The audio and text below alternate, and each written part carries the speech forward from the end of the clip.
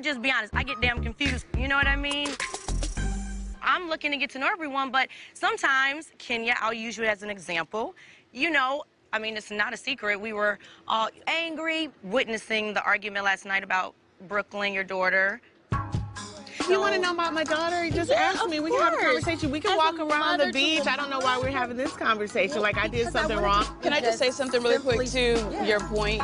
Last night went a little bit to the left, and I felt like it was, you know... And this is about to go to the left. But it doesn't have no, we're just talking. But this is the thing, last night, you were on board for the game. You were like, yes, let's do the game. Let's go in our pajamas.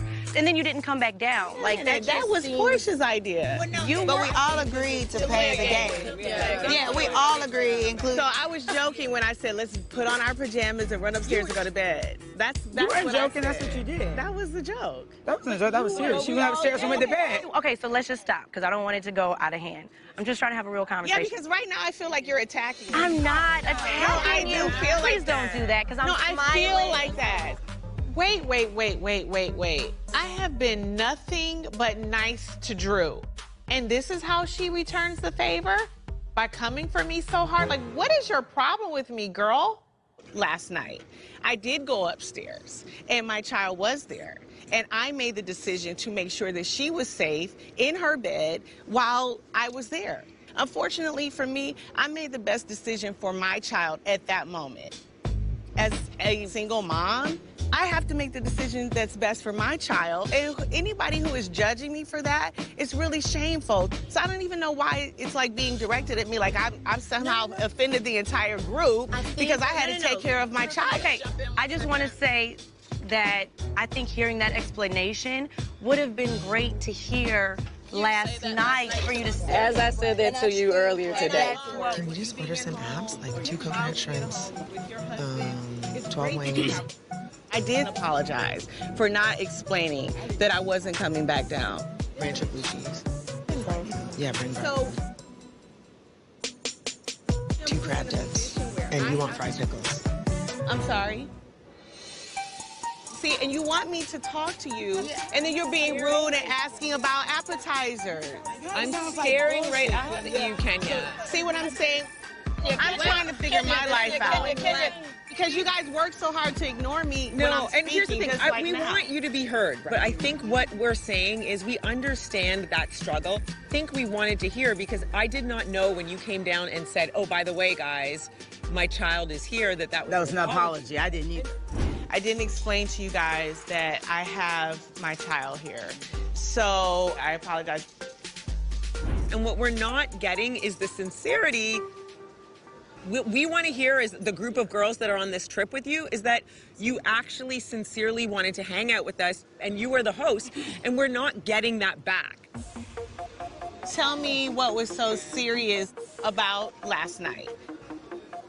I think the fact that you keep downplaying it is what is annoying. Yeah. I tried to be understanding of Kenya. I've never been without my child one day in my whole life. I just feel like she totally doesn't care what anybody else is going through. Every day she has been with me. So when it comes to being able to host a trip, I'll wait for you guys to get off the phone since you want to be preoccupied. On your phone. Go talk. I'm not on my phone now. I know, but... I'll wait. This girl is I'll wait.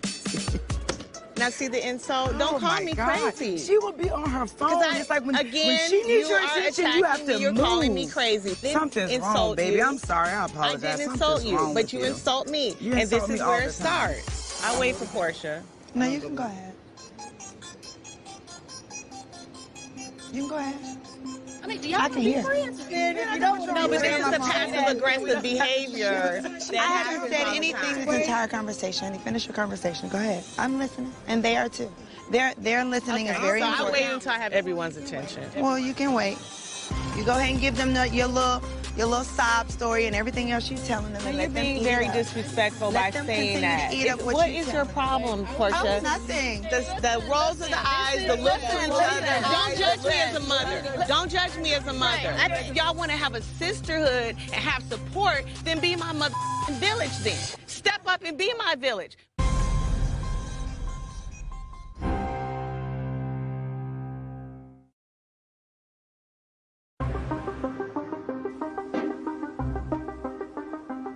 You go ahead and give them your little sob story and everything else you're telling them. Don't judge me as a mother. If y'all want to have a sisterhood and have support, then be my motherfucking village then. Step up and be my village. Can I just speak, and then you guys can talk for the rest of the night if you want to.